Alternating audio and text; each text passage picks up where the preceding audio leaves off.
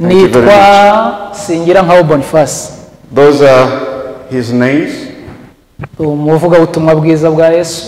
He's a preacher of the good gospel of Jesus Christ. Muri ADPR Nyarugenge. Works in ADPR Nyarugenge. Ndi umugabo. He is a man. Ndi inshuti ya Zion Rubirizi. I'm a friend of Zion Temple Rubirizi. By'umwihariko umushumba. Particularly the senior pastor. Nabanye n'abinginzi bahanga inshuro nyinshi. I was with the intercessors many times. Tugirana ibihe byiza. And we had great time. Biba ngombwa ko namwe tugomba kubonana. And it became necessary that I should be with you. Kuva ku wa kabiri twari turi kumwe. From Tuesday we have been together. Twaje gusoza uyu munsi. And we are coming to a close today. Umunsi wa kabiri no wa kane. Tuesday and Thursday. Twaganiriye hejuru y'umutima. We talked about the heart. Tuvuga ibyumba 10 bigize umutima. We talked about the 10 rooms that make the heart. Tuvuga uburyo bwo gukinga ibyo byumba no kubikingura biba. And we talked about how to open and close those rooms of the heart. Mu gitondo twaganiriye ku mbaraga zisunika bera mu rugendo. And in the morning we talked about the power that pushes the believers in the journey. We found out that there is a journey to heaven. Dushimira Imana ko yateguye urugendo igategura n'imbaraga z'abarurimo. And we thank God that we set a journey and prepared the power for those that are in the journey. Mw'iri teraniro rya kabiri, in this second service, tugiye kuganira ijambo rivuga ngo guhindurwa cyangwa kuyoborwa na Kristo uri muri wowe imbere. We are going to talk about the Christ that transforms you. Guhindurwa cyangwa kuyoborwa na Kristo uri muri wowe imbere. To be transformed or led by Jesus who lives in you. Soma ijambo ry'Imana. We shall read from the scripture. Turasoma mu rwandiko rwa kabiri Pawulo yandikiye itorero ry'i Korinto. Turasoma ibice 4 murongo wa 16,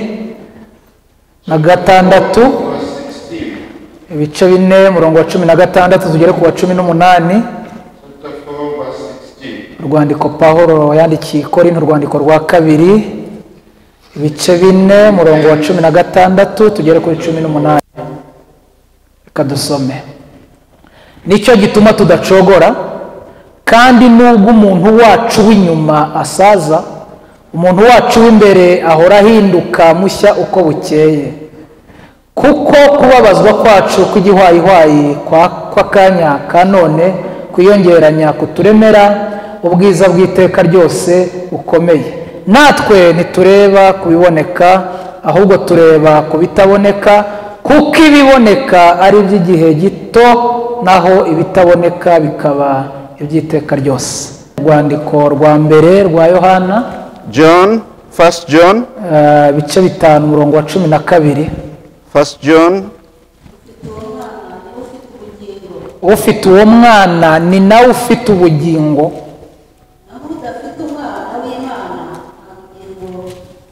Naho udafite umwana w'Imana nta bugingo afite. Ongera usubiremo. Ufite uwo mwana niwe ufite ubwo bugingo. Naho udafite umwana w'Imana nta bugingo afite. Impamvu mvuze uri muri wowe imbere, the reason I'm saying the Christ that is in you, dufite abantu bafite Kristo bariho ariko utabarimo. We have people that have Christ on them but not in them. Ikintu kigira umuntu h'imbaraga si kimuriho ahubwo ni kimurimo. What has power on somebody is not on him but Pawulo abwira ab'Ikorinto. That's why Paul is speaking to the Corinthians. Arababwira ngo nubwo umuntu wacu w'inyuma, and is telling them that asaza our human body, ariko umuntu w'imbere, but our inner man ahora ahinduka continually is renewed. Have you heard? Nubwo tumera imvi, nubwo tuvunika, nubwo get tired, but our inner man is telling the Galatians that I was crucified, but I live. But it's not Christ who lives in me. Yohana Yohana aravuze ngo ufite uwo mwana And John says, he who has the Son niwe ufite ubwo bugingo is the one who has the life. naho udafite umwana But he who has no Son, udafite he Yesu who has no Jesus, nta kintu ufite. has nothing. Urabona ko meze nkaho nkiri umusore, You see, I look younger. ndacyafite imbaraga, I'm still strong. kandi nawe kubera Kristo uri muri wowe But because of Christ in me also, ufite imbaraga. I have power. Niruka wiruke. If I run, you run too. Amen. Hallelujah. Rero umuntu wakiriye Yesu muri wowe, He who has received iyo Christ, ufite Kristo muri wowe, when you have Christ in you, hari ibyo udakora abandi there bakora, are things that you don't hari ibyo do that utarya abandi others barya, do. There are things that you hari ibyo utanywa abandi banywa, hari ibyo utambara abandi bambara, kubera graces that uri muri wowe because he who is in you ntabikwemerera. does not allow you, does not permit you. Iyo wamaze kwakira Yesu When you have received Christ, atuye muri wowe, living in you, nta n'uwo wakubwira ngo kudafashwa.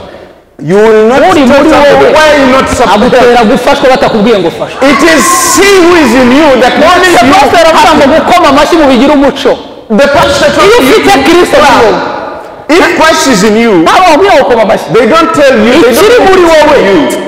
you. What is in you pushes you. Umuntu wamaze kwakira Yesu He who has received Christ, muri we, in him, Yohana yavuze ngo ufite uwo mwana John said, he who has the Son niwe ufite ubwo bugingo. has the life. Kanifashisha uru rugero. Let me take this example. Abadamu bari hano, abantu bashatse nibarambura ibiganza, Married bafite abagabo cyangwa se ababigeze wenda iminsi women, please put up your hands. mumanure. Put down. Abashatse bamara gushaka bakagira umugisha bakabyara bagasama inda bakabyara bagira. Those who got married and had children. Okay. Abakobwa bari hano bagira bati batarashaka. The girls that are not married yet. Ko mugira muri cyase muri muri. Girls that umuntu wakiriye Yesu, somebody who received Christ, mugereranya n'umugore wasamye inda. I compare that person with a woman that has conceived. Iyo umugore yamaze gusama, When the woman has conceived akakira umwana muri we and received the child in, ubuzima bwe burahinduka, her life is changed. n'ingendo irahinduka, Even the way they walk, n'ibiryo birahinduka, even the food is changed, na mini irahinduka, even n'udupataro turahinduka. the dressing changed. Muri we hagezemo Because there is something that she has received ikitamwemerera kwitwara that does not allow her to behave that way. muranyumva. You will listen to me. Iyo umukobwa atarashaka, If a girl has not atarabona umugabo, without a man, yambara utuntu abonye, he puts on the way she akagenda uko feels, abonye, walks the way she feels, akogosha uko abonye, she shaves the way she feels. ariko iyo amaze gushaka, But after she's married, imyiryo irashira. things change. Iyo umuntu amaze kwakira Yesu, After receiving Christ, imyiryo irashira, ubwibone burashira. pride moves away. Kwakira Yesu, Receiving Christ, hari ikinyarwanda, akankoresha ikinyarwanda kirimo ikinyabupfura, hari ijambo bajya bita ngo ukwezi kw'abagore. Ukwezi kw'abagore, there is naze kurivuga mu kindi, mwabyumvise ibyo mvuze. Ukwezi kw'abagore, the menstrual period. umuntu utari yashaka When you are not married, agira icyo bita buri kwezi. you have the menstrual period Iyo monthly. ushatse ugasama, When you get married and conceive, ukwezi kurahagarara. the menstrual flow Umuntu stops. utari yakira Yesu When you have not received agira Christ, ibyaha bigenda bigaruka buri kwezi. you have Iyo umaze sins that kwakira Yesu, continually come again ukwezi and again. kw'ibyaha kurahagarara. When you receive Jesus, the menstrual flow of sin ceases. Hari n'akantu bagura buri kwezi. And there is something that they buy every month. Iyo umudamu amaze gushaka ukwezi kugahagarara, After a girl is married and the menstrual flow stops, ahita amenya ko yasamye. she understands that she has muntu conceived. wakakira Kristo ngo amenye ko yamwakiriye. There is no one that can receive Christ and does not know that he Uko has kwezi received. iyo guhagaze, When this period stops, umudamu akora ikintu kimwe there is something that she does. yitwa kujya kureba dogiteri w'abagore Claude ku Muhima Habyarimana, She runs to the doctor, kugira to the gynecologist, ngo amupime amenye ko yasamye. so that she may test and confirm that she has conceived. Mwakoze kuza kwisuzumisha. Thank you for coming Tugiye for gushyiramo the test. icyumvirizo tumenye ko mwasamye. I'm going to use the apparatus to know that you have received this. Igituma tuzinduka tuza mu materaniro, The reason we come to the tuba tuje service kureba dogiteri. We are coming to see kugira ngo azane ekogarafi gynecologist adupime check us amenye and know uko umwana ameze. how the baby is doing. Iyo uyu mudamu ageze kwa dogiteri, When the ugenda wumva umutima uri gutera uti semana ni agahungu. you go and you are asking yourself, is it a kwakira girl? Is Yesu it a biraryoha. boy? Umugore wasamye sha A woman that was conceived, agira confidence. they have confidence. They have confidence in them. Iyo ageze imbere ya dogiteri When he goes to akamutera ekogarafi and akamubwira ngo warasamye, and tells her that you have conceived, ahita abwira dogiteri ati karimo. said, doctor, are you sure? Dogiteri ati karimo warasamye. He says, the doctor says, yes, I'm confident. Dogiteri ahita amubwira ati ngaho taha rero uzajye witwara utya. The doctor, Umaje gufata amabwiriza ko mugiye kwitwara. the doctor gives the prescription of how she should behave, and you are here to receive instruction of how to Uyu behave. mudamu This woman, iyo ageze hanze when she gets out, ntarindira kugera mu rugo, she doesn't wait to ntarindira get home. kugera muri karitsiye, She doesn't wait to get to ahita the, akora mu isakame gets into the agakuramo telefone. bag, grabs the phone. Uzi nimero ashaka? Do you know the number Ashaka that she nimero yande? composes? Yani Who? ashaka nimero The number for the husband. bivuze ngo uyu mwana twakiriye afite se.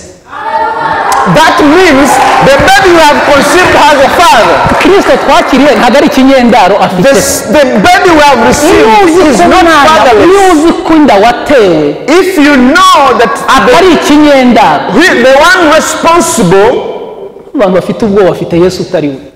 Iyo Yesu Probably. ufite uzi ko se w'umwana umuzi, if you are sure and confident of the baby, the father of the baby, uyu mugore ashaka nimero y'umugabo. the woman composes the number of the Iyo father. ayibonye rero arahamagara ati sheri, Say, darling, ati wiriwe, hi, ati Imana icyubahiro, give glory to God. ati karimo. I have conceived. Umugabo ati bigenze bite? Ati The karimo. baby, what happened? Ati byagenze I bite? conceived. Umugore ati narasamye. I conceived. Umugabo ahita amubwira ati utari wakupa telefone, The husband is asking, before you uyu munsi urarya iki? today, what do you want to eat? Uyu mwana tuzamuriraho, ariko Yesu we, We shall benefit from the baby we have conceived. twakira Yesu We received Christ. bisobanuye kurya neza, bisobanuye kwambara neza, bisobanuye gutuba heza. Live in a better place. Muranyumvise? Do you hear me? Muranyumvise? Do you hear me? Umugore ahita amubwira ati sheri, The woman says, darling, uyu munsi numashaka ifi. today nothing but fish. Uyu mwana uri muri twe This baby in us azatuma urya ibyo utigeze urya, will make you eat what azatuma you utura never utigeze get. utura, It will azatuma ugera aho make you utigeze get ugera. where you will have never been. Uyu mudamu This woman, niyo ari mu nzira, even if she is walking on the way, niyo muhuye atakuza avuye kwisuzumisha, even if you met her and she doesn't know, tibite she greets you, hi, tinarasana. I've Ujya mubwira abantu ko mwakiriye Yesu. Tell people that you have conceived. Ujya mubwira abantu ko Tell people that you. Uranyumvise? Have you heard? Uranyumvise? Have you heard? Wa muhungu yavuze ngo nabura iki se nkufite. The other boy said, Gutunga Yesu. what can I give Muri you? ibyo yaravuze ngo Yesu ni byose kumufite. Jesus is everything. Ntabwo To him twabasha gukena. there is nothing you will lack. Uyu mudamu rero iyo ageze mu rugo, When this woman gets abagabo home, baraza kubyumva, men will understand better. atangira ibintu byo kwitetesha. He starts Burya nudatete utwite n'akazi kawe, ibyo utari utwite ntuzabijya wabyaye. He starts babishing himself. When you don't, that is a great time. Hari imyenda ahita abika, There are some dresses that you will keep far away. hari inkweto ahita abika. There are some shoes that you will keep far. Reka mvuge bikeya mu biranga umuntu wakiriye Let Yesu. me say a few. Ngiye gukora resume, I'm going to ngiye summarize. gukora incamake. I will summarize. Umuntu wakiriye Yesu muri we, The one that has received Jesus in ikintu him. cya mbere kimuranga, The first thing that umugore identifies wasamye her, inda, the woman ikintu cya that mbere is pregnant, kimuranga, one thing that identifies her, yakiriye imari he has received ihigwa n'abeza. a treasure Uyu mwana that is twakiriye isi ntimwishimiye, That situation is settled by the world.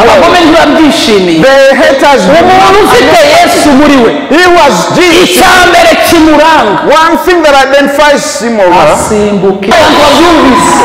I feel there are many deaths that the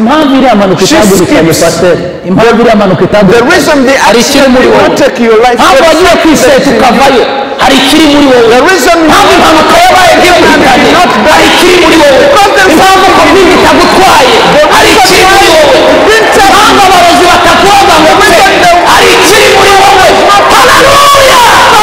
something in you.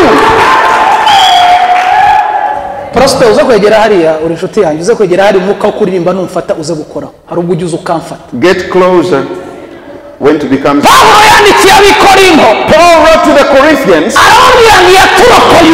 and said he the great death indeed he is still and we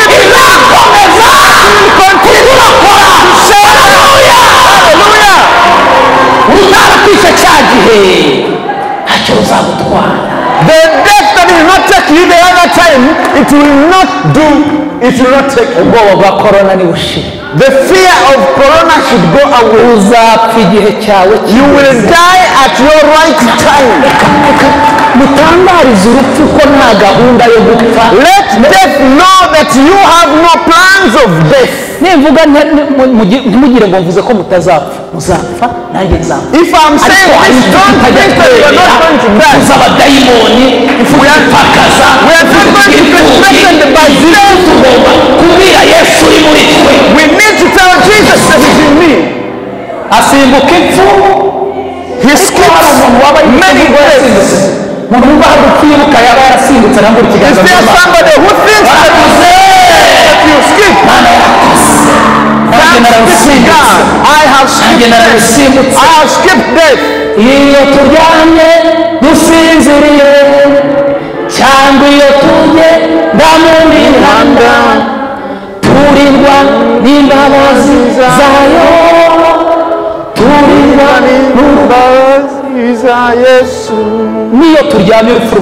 Even when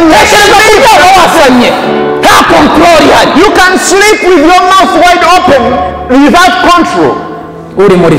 He who is smashed makes us skip the second thing. Umuntu Wakiriye Yesu ararwanwa ntatsindwa. He is ararwanwa ntatsindwa. Always in battle but he never loses. If they are not fighting you, then if you are not being fought, then you have nothing. Whoever has pleasure is being fought. If you are in a society and they don't talk about you, they don't talk about them. Say, some people tell you, pray for me because people are talking about me. Who else will they talk about? Whoever is praying, they talk about you. The reason why you are proud is because there is something. Whosoever has Jesus is fought, but he never loses.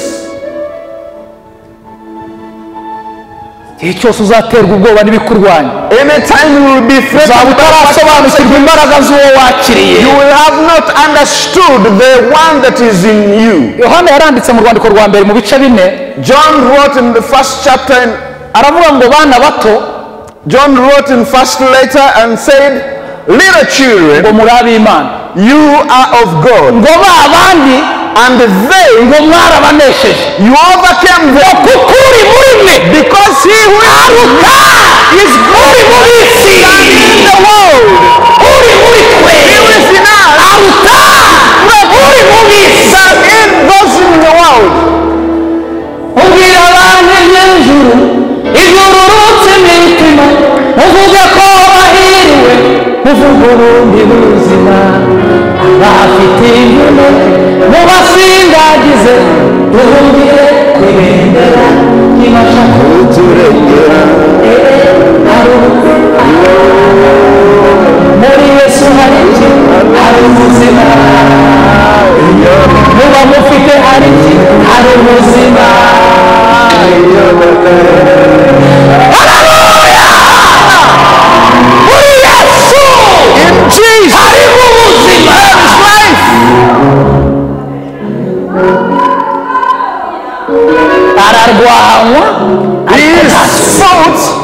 but he never loses.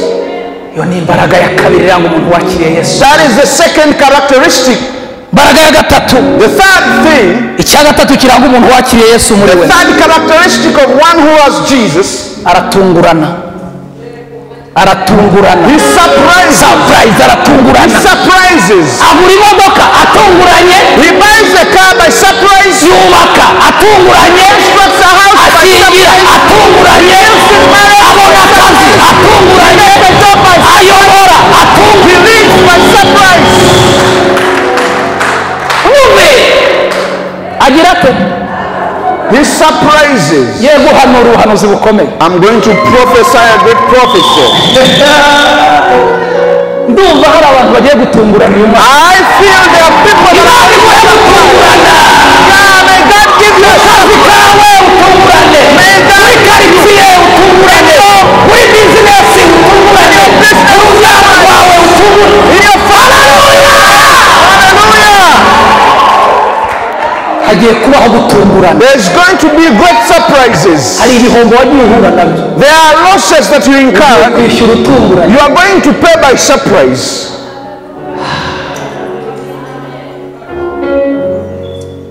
iri jambo muraryumvise riba gutungurana. Are you hearing this word about surprise? ndabona mwicaye neza uko amabwiriza biyigena. I can see you are well seated as instructed.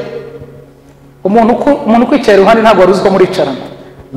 The person sitting next to you did not know that you would sit next to muhindukirire you. mu kinyabupfura, Turn to him or her umutunge urutoki, and point a finger at ubwire her ngo Imana iguhe gutungurana uyu mwaka. and tell him that may God give you. Imana iguhe gutungurana. God give you. Imana iguhe gutungurana. Give you. Imana iguhe gutungurana. May God give you a surprise. ikindi nungutse, The next thing that I've learned, twaratunguranye we surprise. n'ubundi si uku twari tumeze. This is ongera umubwire ngo si uko wasaga, Tell si me uko wasaga, si uko wabaraga, si uko warebaga, si hariya watahaga.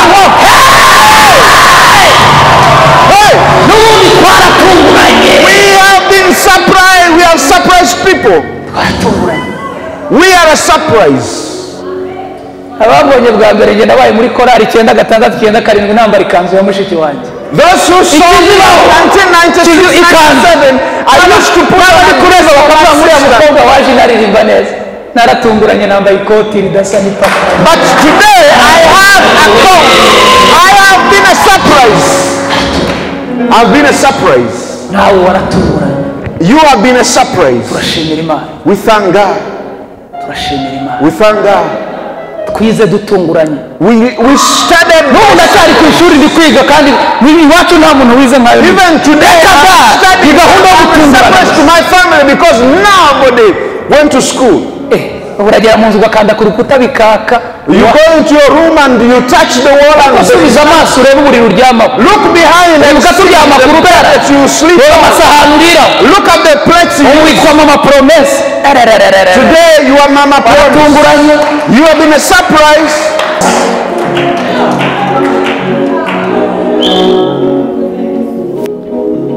cya kane, The fourth, kiranga umuntu wakiriye Yesu muri we, that identifies somebody that has received Christ in himself. arubahwa.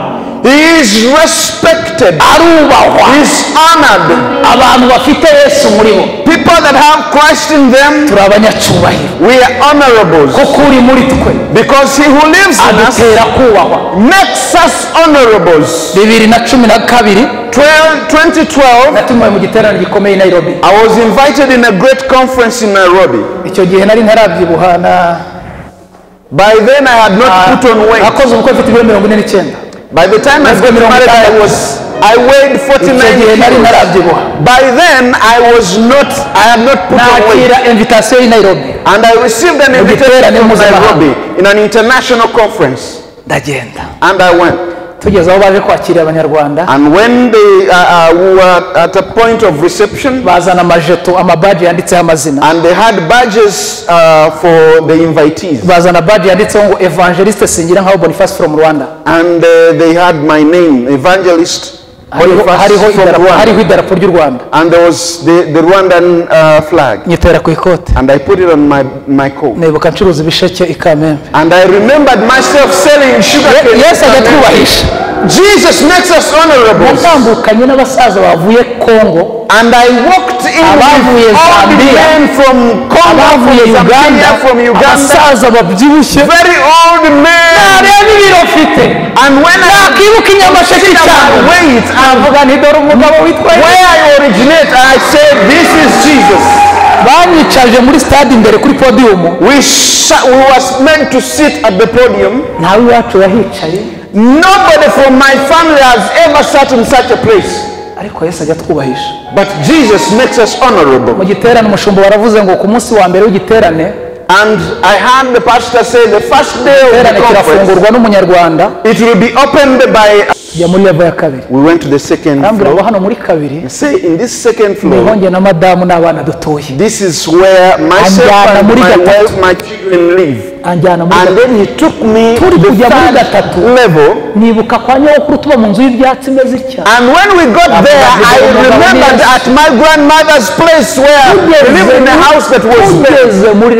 When we got into the third level, say in this third level, this is where I received the most honorable persons like you. Honorable persons like you. I told you, this is you, Jesus. Jesus will make you sleep where you never thought you would. He said there is a cupboard there. There are hygienic materials. There is a fridge there. There is all kinds of drinks. There is a phone. There is an iron there. Whatever you need, just call on this number and we will come to support. This is your room. Do you need to take a shower? And I opened the water. And there was warm water. And I cut off. And I remembered washing myself, taking the bath in a bucket. I remembered washing in a bucket. You go to the bathroom and you think it is normal. We washed, we took a shower behind the house. God gives us honor. After getting out of the shower, when I got into the room, I had a big problem. There was a bed. I didn't know where to put the head, where to put the legs. How do I sleep on this bed? I said, maybe let me call them and tell them I don't know how to sleep on this bed. He was in me. He told me, don't ashame yourself. Just get into bed the way you feel. Jesus is great. I put the head wherever I saw. The second day, another direction. Then fourth day, another direction. And you sleep on a big bed. He who is in us makes us sleep well, makes us eat well, he makes us dress well. May God give you honor.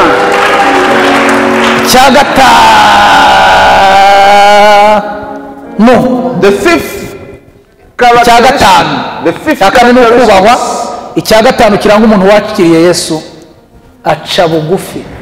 he humbles him or herself. He who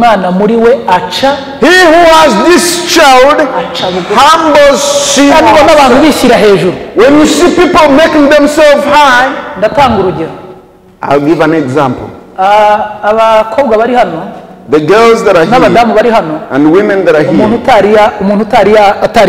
he who is not married yet, who has not conceived yet, there are certain shoes they have, high heels, but after you conceive, the child tells you, instructs you, these things of putting yourself high, abantu bafite Yesu muri bo, they that have received abintu Christ, kwishyira hejuru biba they don't put themselves up. igiterane cy'abashakanye mperutsemo Kacyiru, There is nabwiye a abagabo couples meeting that I was in nabwiye abagabo Kacyiru. ndababwira ngo iki kintu cyitwa guca bugufi I told men that humbleness, bakige.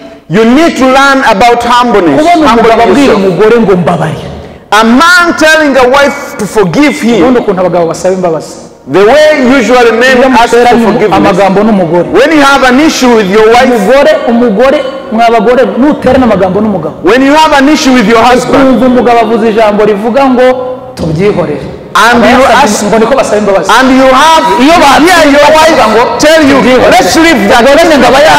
Just understand that he has humbled himself to the ground. tubireke ngo urabyumva nyine ngo tubyihorere. The man will say, okay, all right, let's leave it now. That he has asked for forgiveness. indangagaciro z'abantu bahe. Humbleness is an identity. The sixth cya gatandatu kiranga umuntu wakiriye Yesu muri bo. identity, Ikinyarwanda kigora ese ko muraza kucyumva, umuntu wakiriye Yesu muri we arararikira, aratwarira. Ni Ikinyarwanda cy'iwacu se kurarikira, gutwarira. Umugore utwite agira ate? Aratwarira, kurya umugore atwita akumva ashaka ibintu by'ibiteke by'ibitoki, no gutwarira. Murakoze cyane. Umuntu wakiriye Yesu agira ibintu atwarira, akararikira amateraniro, akumva ararikira indirimbo, akumva akeneye kuzuza. he feels like being filled. Dufite abantu batakirarikira ibihe. We have people that do not long for godly times. Nanjye reka mbe nka pasiteri ntimuzabivuge. Let me be like the pastor. When my wife was yatwariye amagi ya Nyabugogo ku mashyirahamwe, mureke mbasetse. Amagi ya Nyabugogo ku mashyirahamwe. When my wife was pregnant, longed for eggs from Nyabugogo. Igira itetse. Boiled eggs. Rijyaguraga ijana muri karitsiye aho boiled eggs at Nyabugogo rigura ijana. The cost was the same. In our home area and at the same time at Nyabugogo. Ibiciro byari bimwe. It was the same price. Kuva iwanjye kujya Nyabugogo kugenda no kugaruka ni 800 na moto. From my house to Nyabugogo and back, it is 800 francs. She would go to buy eggs at Nyabugogo, spending 800. Kuki mwavuye ku Gisozi mukazana? Why did you have to move from here? Why did you move from Nyamirambo to here? He who is in you knows what you need. That's why muri waravuga ngo jya Kabeza, jya Rubirizi, ndaje kugeza ibintu bitunguye umwana. What abaza hadisao? He knows where it is. Ibihembura uyu mwana abaza hagize ate abisanga. What sustains this child? He knows where exactly you will get it. Ngere mukumbura ibihe byiza. Please desire and long for good mukumbure niba ture sinzi ko mwe muyigira. Ngere mukumbure kanijuru. Ngere mukumbure tuwajuru. Ngere mukumbura amapengo. Ngere mukumbure imamaza. Ngere mukumbure ibintu bituma for things that will keep and sustain the child. Kurarikira gutwara. Longing for karindwi. The seventh. Cya karindwi kiranga umuntu wakiriye Yesu muri we. The seventh characteristics of somebody who has received Christ. Arahurwa. Guhurwa ni iki? Guhurwa. Kurarikira guhurwa. Ni kimwe? Guhurwa. Mudamu twita kumva hari ibintu. Kuzinukwa. Urakoze. No guhurwa. Icyo Kinyarwanda kuzinukwa no guhurwa birumvikanye noneho avuze akantu keza. Kuzinukwa. Dufite abantu bakiriye Yesu bafite ibintu batazinutswe. We have Christians abadamu bari not kufasha. Uzi ko hari igihe umudamu asama inda yakundaga amafi. Do you know that umwana get pregnant and they loved umwana yageramo that when they conceive akamubwira ngo amezi 9 and the child says for 9 months ngiye kumarana nawe, for 9 months I'm going to spend with you. Ikintu cyitwa ifi, something called fish, n'isafuriya bagitetsemo, even the saucepan they used to cook it. If you see it, ugiruka, throw out, ujye wiruka, run. Ahubwo mu mezi 9 for 9 months ujye urya amakara. What you will need to eat is charcoal. Ujye urya ibinonko. You need to eat ujya urya imyembe idahiye, eat raw mango, ujya unywa umutobe, drink banana ujya urya juice, kaburete, eat ujya urya bread, sosiso. only sosiso. Yesu yamaze kugera muri twe, When Jesus gets into us, hari ibintu duhurwa there are certain things we kandi hate, bitabishye. not because they neza are da sour. inzoga ukayanга kandi warayinywaga rwose ukabyina ukakubita ukumva ni byiza, ariko Yesu yamara kugera muri wowe jya unywa amazi. You used to drink beer. Bakabyina kagira gato. When the mother is pregnant, feel the baby move. Barasinziriye dore abantu mwasubiye kureba dogiteri. Maybe your child has gone to sleep. Barabatera toba aho bukera. Toba ari ngo nizituma ibisabi.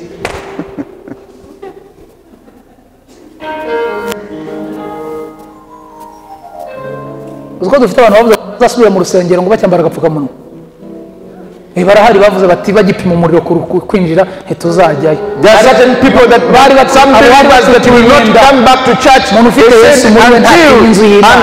have taken away the masks. Yesu uri muri twe ntahure n'agapfukamunwa. Jesus in us is not comparable to the masks or the vaccine. Umubiri iki giposhete kibeho ariko uri muri twe sha. He is in us.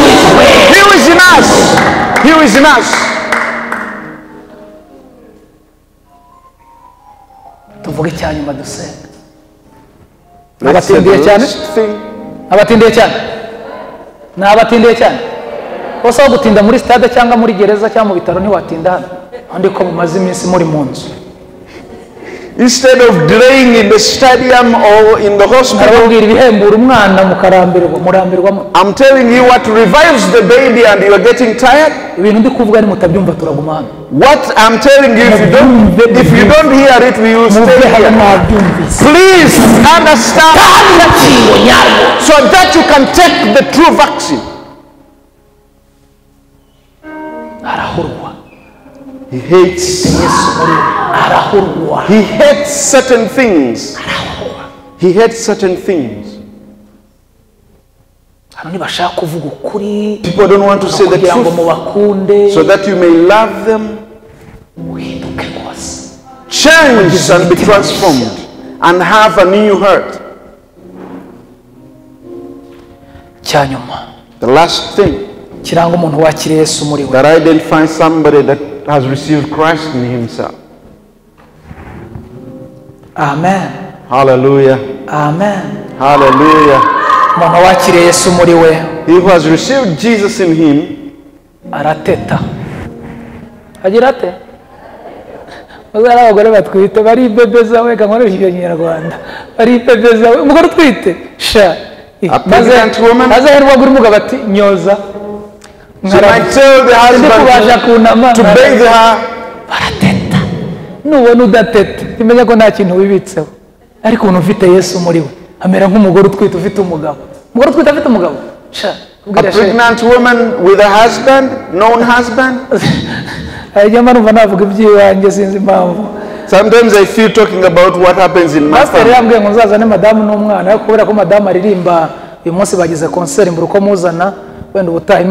The pastor had asked me to bring my wife, but because she's a choir member, I couldn't. When she was pregnant,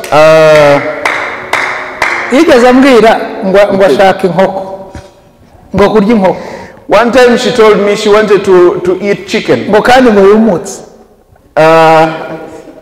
Dry chicken. Dry chicken. And by then, even having 2,000 francs at home, and she said, if I don't get this chicken, the child will have a problem.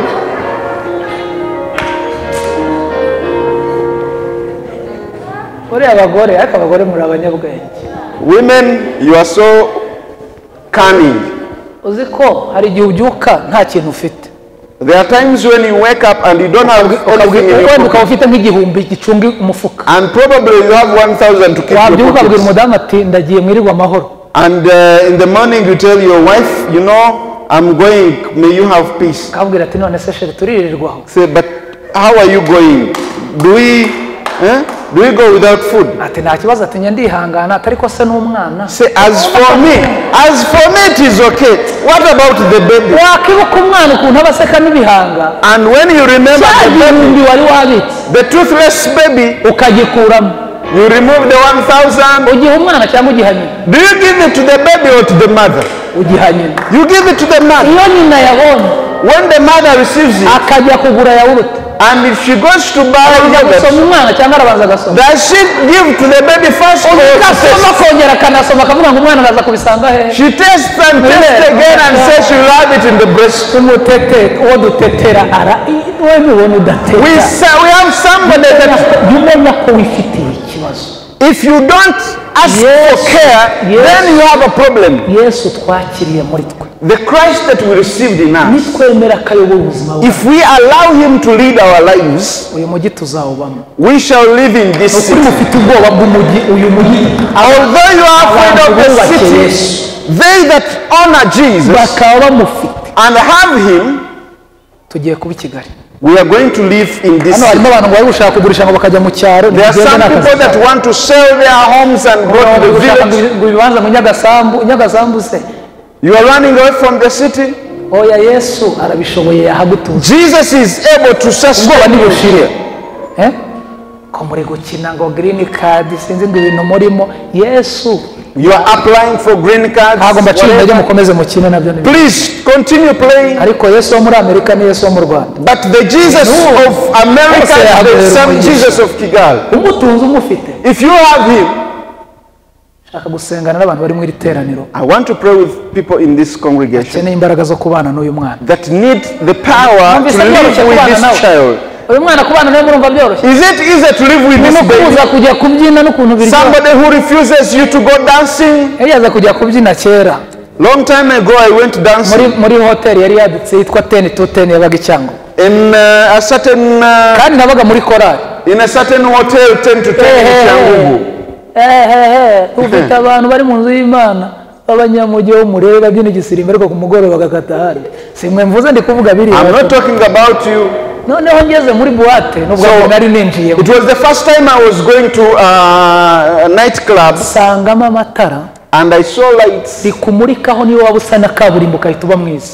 and these lights, however, Nagezemo ndarangara ukuntu abantu bari kubyina. I saw people Ntangira gufasha. Hano hanze hari ibintu biryoshye. Udafite imbaraga za Yesu. Nukuri wajya. I felt good when I was there because of what I was seeing. Abantu barabyinye muri buwate. People were dancing Ndicara ndareba. and I sat and I watched, Hari hamanitsemo na miriwari. and there were mirrors Akajya muri miriwari akabyina yirebaho umugabo ukabona ari guseka. and you see somebody dancing, looking at himself in the mirror. Isi iraryoshye. I said, what is Uzatunga it? Yesu. Uzatunga isi kandi izakumerera ukuntu. Muza agashya kambayeho. Do you know what happened to me? Naravuze muri weekend itaha nzagaruka. I said, next weekend I Weekend come. itaha nsubirayo. This following week I went. Ngezeyo. When I got there, Mbona ninjye utabyina njyenyine n'abandi bari kubyina. and I found out that it was myself that was not dancing. Biranga atari ko wahagurutse nawe. And I heard a voice, Wahaguruka rero. I stood up. Ntangira kubyina izo muri korali zimwe twajya tugira. I started dancing the choir. Abantu bose nkabona bari kundasa. And everybody was looking at me. Erega buriya dutandukanye nabo nubwo We are different from them. How we walk like them, how we walk with them, we are different. Uzi ko umuntu yabyinaga yarambirwa yakicara yasinzira bakamwambura inkweto muri boate akabyuka avuga ati bazitwaye. Do you know somebody dances and drinks and get drunk and they will take off his shoes? Ikintu cyankuye aho hantu. What removed me there? Reka nkivuge. Let me Uko say. byarabaye. It happened. Haje umuntu umwe wari warahemukiye indaya. Somebody came that had cheated harlots. Araza afata intebe y'abanyacyubahiro agura inzoga atereka ku meza. He came and sat and bought beer. Indaya ziramucunga ahagurutse kubyina. And these harlots, so when he got ya nzoga zirayisuka. they took the beer. Zisukamo umwanda. Sinzi uko ndaza kubyita bari kwihagarika mu icupa niba zisukamo umwanda murabyumvise. And they put urine in his beer. Aragenda arabyina. He went aragaruka afata rya cupa and came back to take his beer. When he took the beer, the taste was Not a good taste. aratereka yarakomeye It was urine. aragenda abwira ababishinzwe ati nimukinge izo nzugi zaho ngaho And he went and told the security guys and said, Shaka close all the kumenya doors. bibaye aha ngaha I want to know what has happened. baradukubisa They beat us. muri buwate baradukubisa They beat us in that night club. mwaretse Yesu akatuyobora Please allow Jesus to hold us. ibintu byabereye abantu muri iyo joro What happened that night? yabyibutse mbere Imana warakoze kuma agakiza ukamaye When I remember that, I thank Jesus who gave me the salvation. murashaka ko dusaba imbaraga zidushoboza gutunga uyu Do mwana you want us to ask the power for the power that will maintain this child? muhaguruka That God will give us the power to overcome. dufashe gusenga May yumva warambura ibiganza yumva wapfukama yumva wagendagenda uko ubishaka bari kubikora ariko whatever you do, please be part of this prayer. Pastor, Mani dukunda, Mani menya uko turwaye ukadukiza, Mani menya uko ducumbagira ukadukiza. Urakoze Mana, turagushimiye kuko abana bawe bumvise ijambo ryawe bakaba bahinduye imitekerereze kandi bakaba bafite nk'Imana mu mitima yabo. Izina ryawe ryubahwe. Umukozi wawe batubwirishe wongerere imbaraga ubusuke y'amavuta umuhe ibyishimo umuhe muri wowe umuhe kubira imigambi yawe mwami umukozi wawe mwami urakoze Mana urakoze kudukunda urakoze kuhindura ubuzima bwacu urakoze kuganza mu mitima yacu urakoze ko dusa nawe uri muri twe imbaraga urakoze kuko natwe duhawe imbaraga nshya duhawe imbaraga duhawe imbaraga z'ikindi gihe duhawe imbaraga z'undi mwaka umuntu wese ufashe ijambo ryawe duhawe imbaraga ureka kwizere ureka hindura imitekerereze n'imikorere mishya urange kuganura